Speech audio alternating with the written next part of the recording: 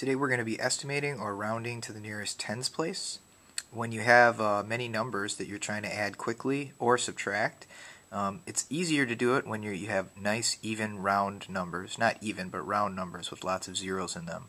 And that way you don't need to focus on adding so many digits together.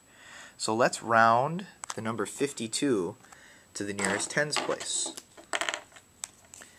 Since we're rounding to the nearest tens place, we're going to skip the 2 because that's in the ones place. And we're going to look at the 5 because that's in the tens place. Okay? That stands for 50. Then we ask ourselves, what are the closest tens to 52?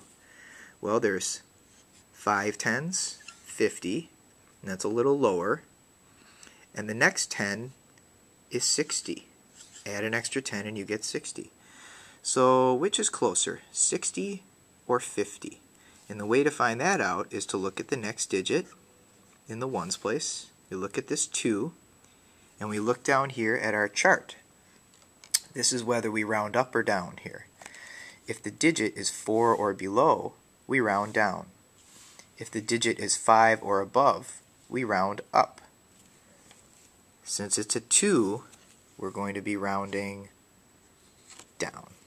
And the answer is 50. Let's look at this one, 369. There's a 9 in the ones place, we'll skip that. And here's our tens place right here. Remember, we're rounding to the nearest tens. So we're looking at this 369 and we're looking at the 60 right here. The closest tens to 369 is either 300, stays the same, 60, or the next 10 after 60 is 70. Notice that I'm not doing anything with the hundreds because we're only rounding to the nearest tens place. We've got 370 or 360. Which is closer? Well, we're going to look at the next digit, and that's a 9. And the 9 right away tells us that we're rounding up. And the answer is 370. Let's look at a little harder one here. Now we have 498.